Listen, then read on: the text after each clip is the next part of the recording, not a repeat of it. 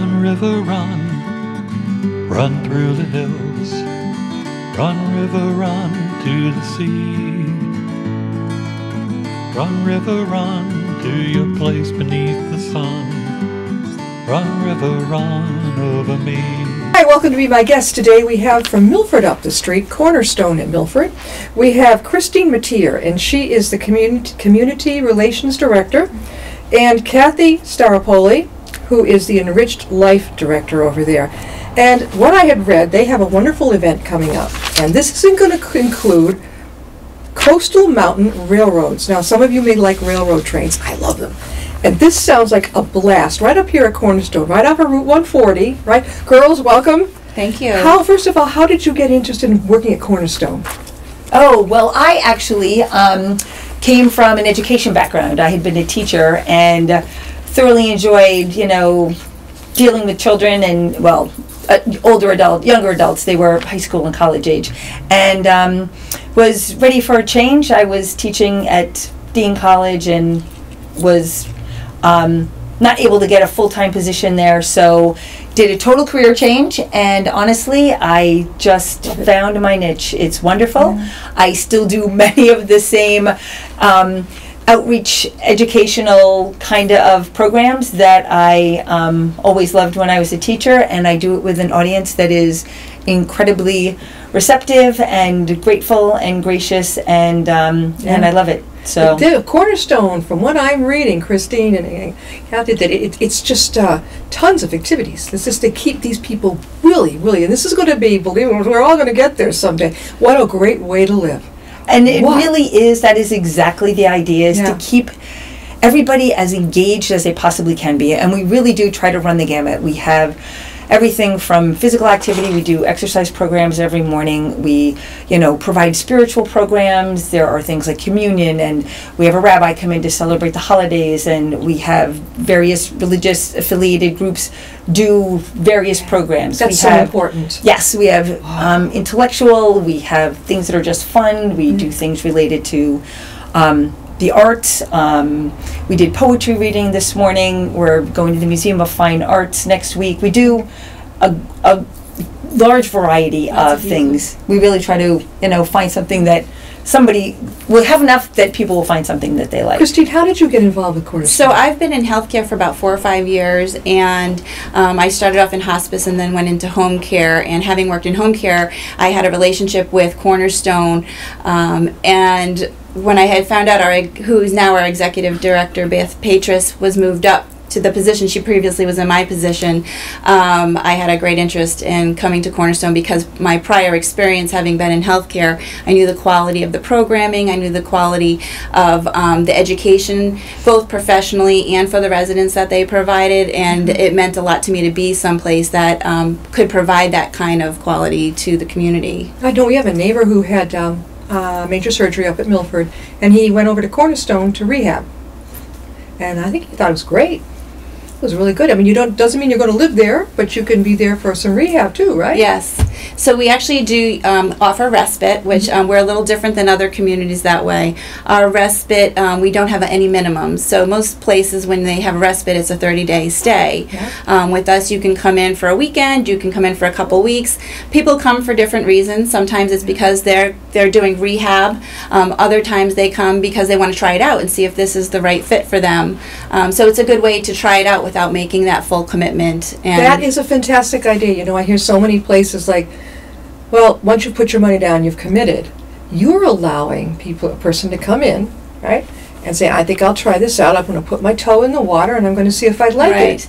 And of course, we try to encourage people to do more than just a weekend, though they could if they needed to do a weekend. But we'd encourage them to do a week or 2 weeks or even longer, just because you really get a taste of the flavor of the community and what we provide. Yeah, and it takes longer before you really sort of try to immerse yourself. If it's a very short period, it's harder to get a sense of it. Now, before we get into all the wonderful things, besides what we're going to talk about over at Cornerstone, somebody talk about this open house coming up. Somebody tell us. Well, we're very excited. This was Kathy's idea, so I have to give her full credit. It was a brilliant idea. We're having this for a couple days. One day is going to be strictly for our residents, and then the second day, which is November 12th from 10 to 4, we're having an open house to encourage people to come in to the community to see this, because there are those of all ages. Doesn't matter if you're young, if you're a senior, those who have a passion for trains and the sort would truly appreciate this sort of event. So we decided to make it into an open house to also encourage people to come and see the community, because often people have a stigmatism of what a skilled nursing facility is versus what assisted living is, and we want to show people they're very different.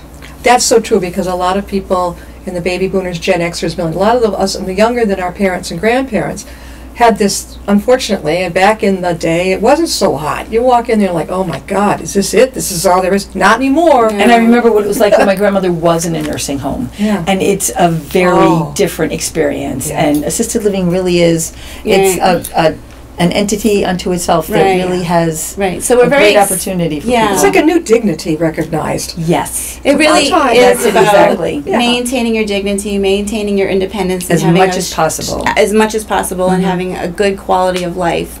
And we know that a lot of our residents aren't going to be able to get out and drive. So Kathy does a fabulous job bringing all of the programs into our community, as well as our Compass Director, which is our memory care neighborhood as well, bringing in all different kinds of activities, as she mentioned, whether it's physical, spiritual, musical, crafts, we have speakers come in. We have it just educational, right. There's a really nice variety, and then we go out as well. We have the van, and we have a weekly trip to Target, so they can stock up on what they need. How about the thrift shops? They gotta start, these places are going to start coming up with this, because a lot of people coming up the ranks are going to say, we want the thrift shops. Right. Oh yeah. What a way to save money. Yeah. I love great them. stuff. Now, the Coastal Mountain Railroad event, Sunday, November 12th, 10 a.m. to 4 p.m., right up here. If you're not from the area, out of the town, out of the state, it's in Milford, and it's off of 140. You take that, there's a sign, it says Cornerstone, right? You go all the way down, and you can't miss it. It's actually on 109. It's on 109, yeah. but It's just off 109. I usually go off 140. You can. Through the woods, right? Yeah. Yes. Yes, that is the easier I way to went go. to a yard sale, indoor sale one time many years ago. It was like I don't know, a craft sale. We truly have an amazing location where we are, because we're right off 495. Right, it's very convenient. Yes, and so right through the center of Milford, no matter where we are, I mean, if you're coming from Franklin, or no matter where you're coming from, it's a great location. It's very easy access. How old is Cornerstone? How long has it been It's there? going to be 4 years in January. Right. Oh, it's still so young, and you're already doing so many things. So I'm just wondering about the Coastal Mountain Railroad. I wonder if you're going to be meeting the Worcester Model Railroaders group. They were with me for years. They would be on the show, and they're quite a bunch of guys. They may very well be coming to visit. I don't know. Oh, all right. Yes. Well, now we're going to remind everybody about that. But if you have any questions about this coming up, who would they connect with? They could contact the community directly at 508-473-0035. They can call, but it's an open house, so that nobody needs to RSVP. They're welcome just to come. But if they have questions about what the day looks like, we're going to have appetizers and fall refreshments. They'll be fall-based, appetizers and drinks. So very good. it's going to be. We're looking forward. It's going to be All a fun ages, day. the kids, All ages. absolutely, everyone's A lot invited. of the little kids love the trains too. Oh, yes. This is perfect. It's like you're thinking of Santa's Railroad or something like that. Yes. No, this is perfect. And they're taking up an entire room. We have a creative arts room, and they're taking up the entire room to fill up with the train. So it's not like it's just going to be a little tiny train set. No, and they're setting up for the better part of a day. Oh, yeah. To make sure everything's ready and in its proper place. So I would think it would take longer with all those trains and connections. I have a feeling they've done this a few times, so they've got it down. They've done it. Yeah. All right, now we're going to get into,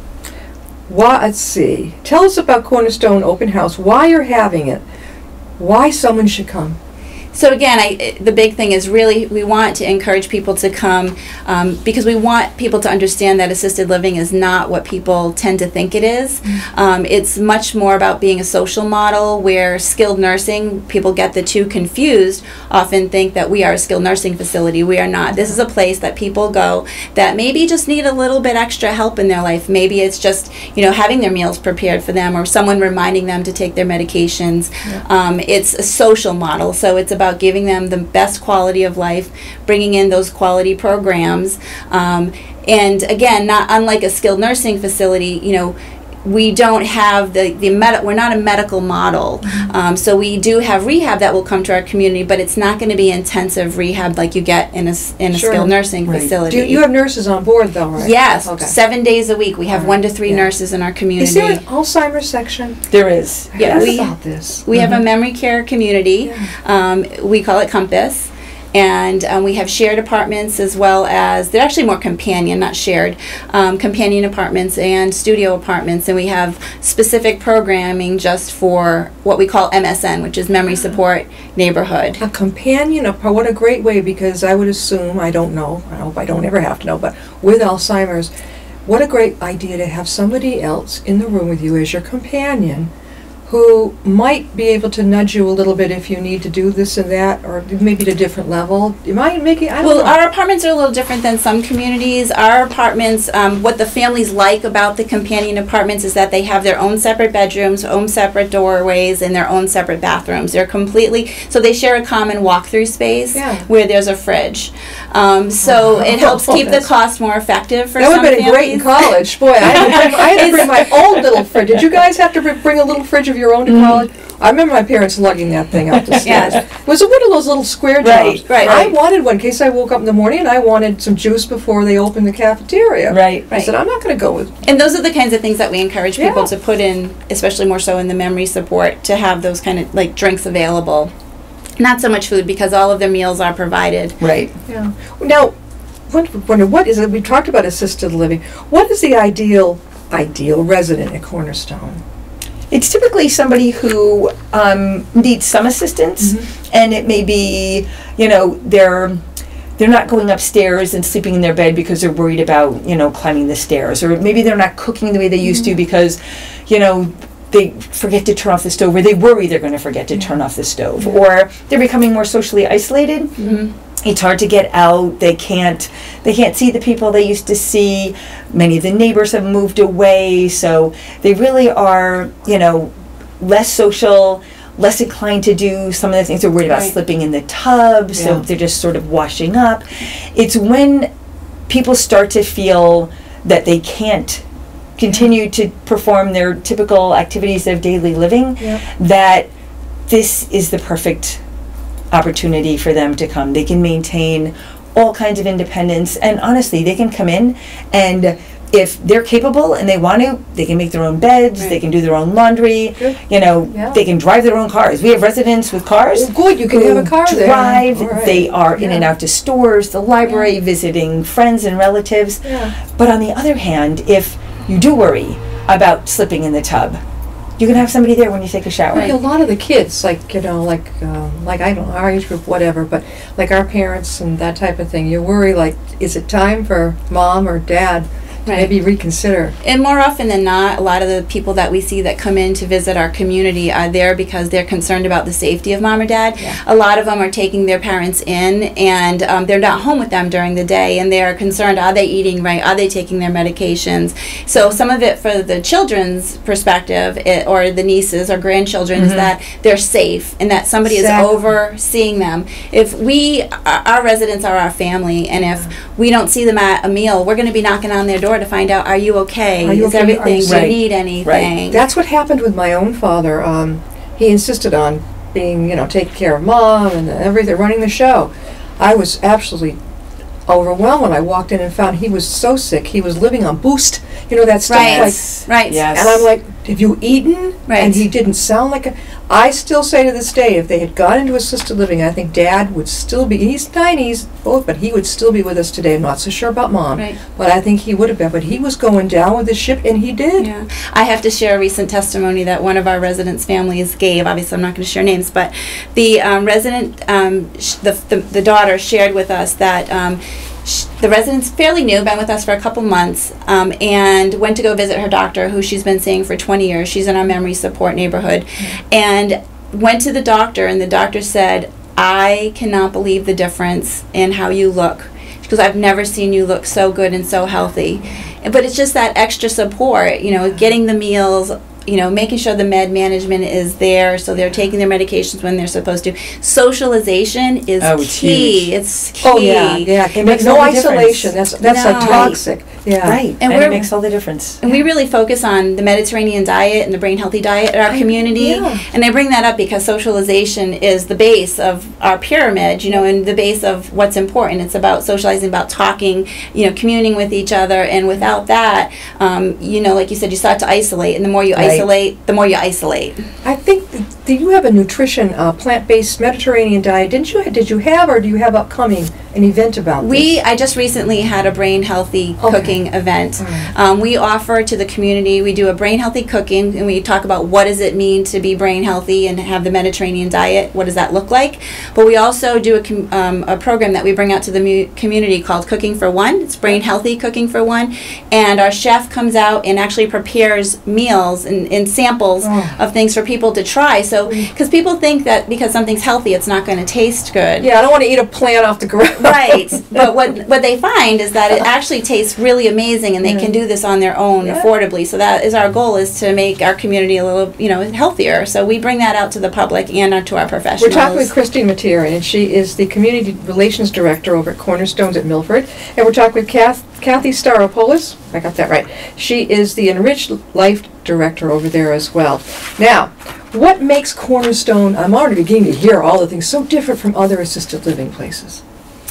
I think we have any number of things. I think one of the big things about our community is that we're really about innovation and moving forward. We realize our residents still, again, having quality of life. It's not about just existing and just being there and participating in activities, but knowing that you can still grow as a person. So we really focus a lot about increasing what our residents do and bringing in education for them. We have a program called Reconnections, and you could probably explain Reconnections even better. The idea is we have a PowerPoint that is presented over the course of 3 days, and the information builds on itself. And there are visuals, and there is text, and then there are questions, and then you progress and do a little bit of review from the last day, and then increase the information that you add on the next day, and then you do some more review, and then increase the information on the third day. And it really is striking how many people will remember. Even those who have lost a lot of short-term memory will still be able to come up with the sort of thing that you did a few days ago. And that's what's so amazing, is that it's not just in our traditional assisted living. We do this in our memory neighborhood as well, is that we know that even though we have memory impairment or we're getting older, we can still learn new things and grow. So that's a big part of who we are, as well as we're always about discovery. I have to say, our parent company and our own community, it's really about doing the right thing. We really put the resident first. They put the employees first. I tell people all the time, you can walk into any community that's new. They're all beautiful. The new ones they're gorgeous. But at the end of the day, you really need to look at what are the staff doing? What do the residents look like? Is everybody engaged? Does everybody look happy? And you'll see that in our community. Again, how can they reach you about all this? You can give us a call. You can call myself, Christine, at 508-473-0035. But we have an amazing staff, so if I wasn't there, any one of us, literally any one of us could pick up the phone and talk to somebody. And you could just stop in if you don't want to make an appointment. It sounds like you both really super enjoy this. We do. I love my job. They're radiating this right here. I love my job. I feel like I don't go to work because it's fun. You're going to play. It's fun. Exactly. Now, one of the best questions that they gave me to ask is, what is a regular day like for a resident? What's it like? Well, you'll start with breakfast, and you'll go down, and you can have what time? Whatever sort of. Well, you have a time frame that you can go in. I believe Anytime. It opens at about 8, and then you can get breakfast whenever you are hungry. How about 11 o'clock?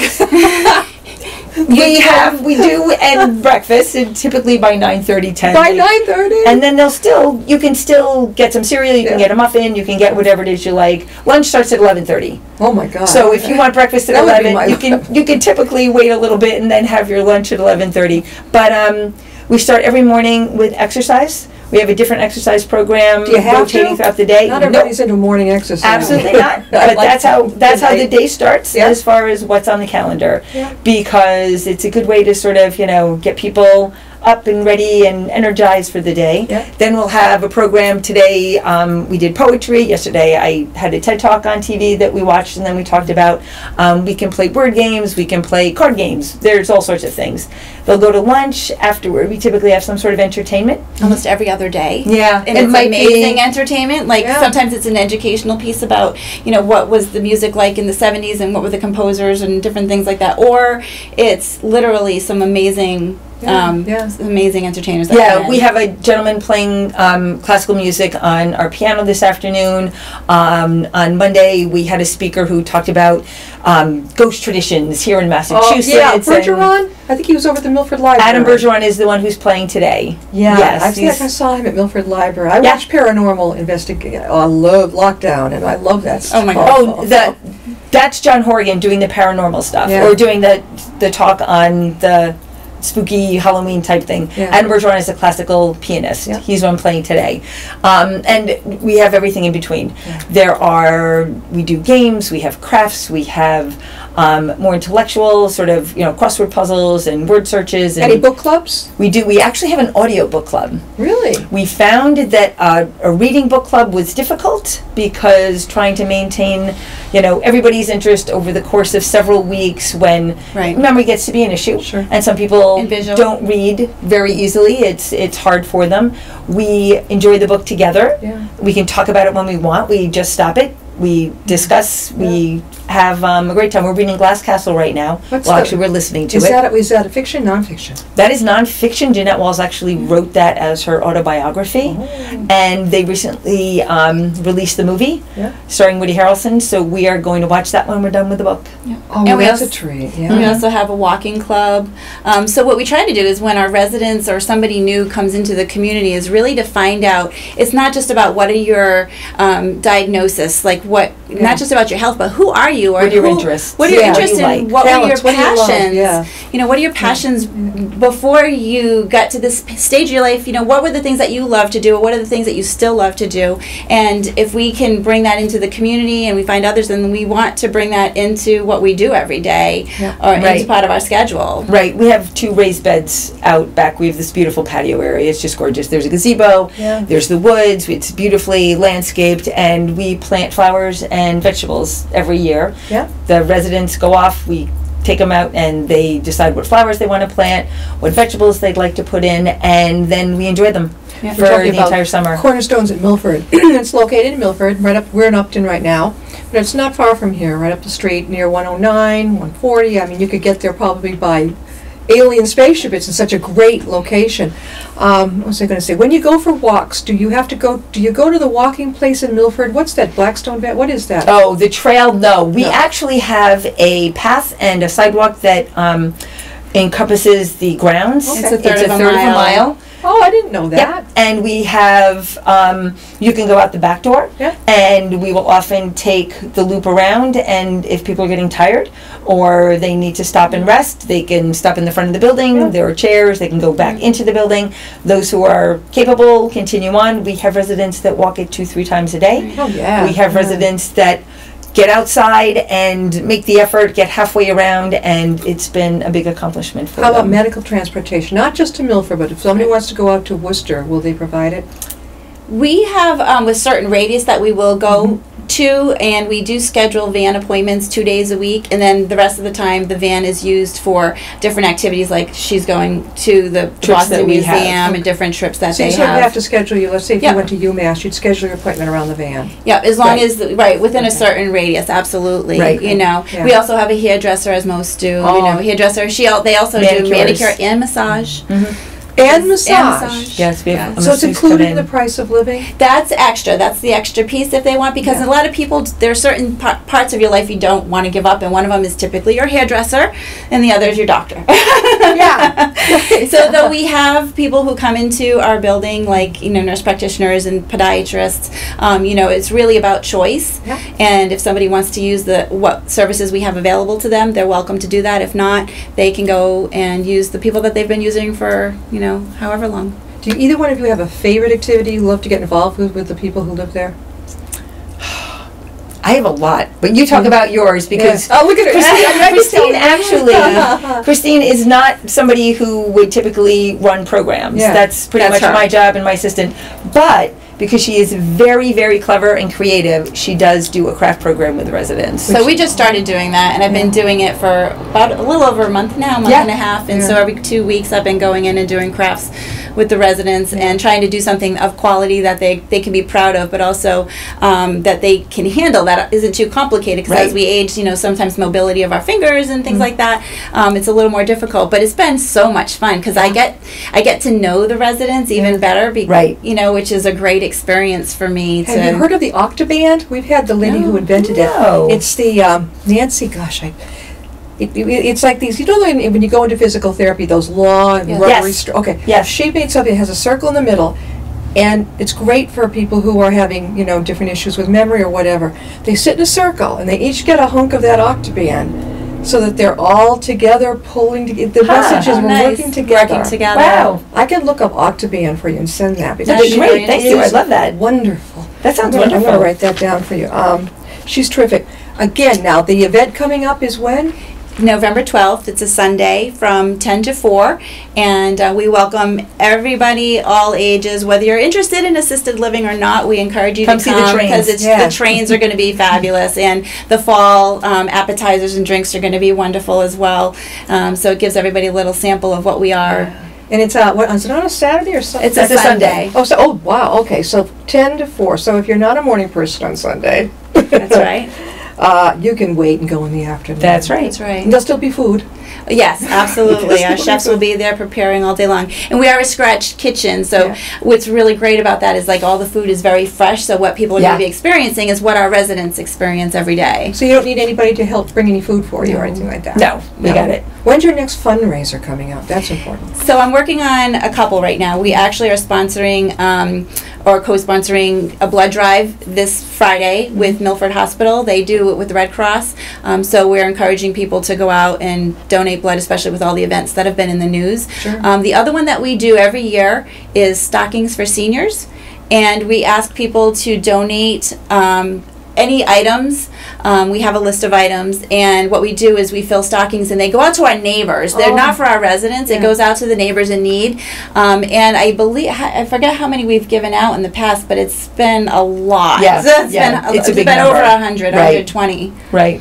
And every year it keeps getting larger and larger. That's and a great it's idea. all the professionals in the area team up. Sometimes they drop a filled stocking off, or they just. And what's nice about it is that our residents fill the stockings. And they get a chance to they get that opportunity So they're to doing something volunteer for somebody else. Do they get, what do they get on Christmas Day or Hanukkah? How do they rig that for the different religions? Oh, well, for the most part, during the month, we will have all sorts of, we'll have a variety of programs, both religious and musical and spiritual and whatever. And then for the most part, a lot of people will enjoy their families over the holidays. Right. They'll leave, it's okay, they can go and stay with us. Absolutely. Yeah. Well, I think that's Absolutely. what- Okay, before we close, one more time, how can they reach you at Cornerstone? You can give us a call at 508-473-0035, and anybody at our community would be more than happy to help.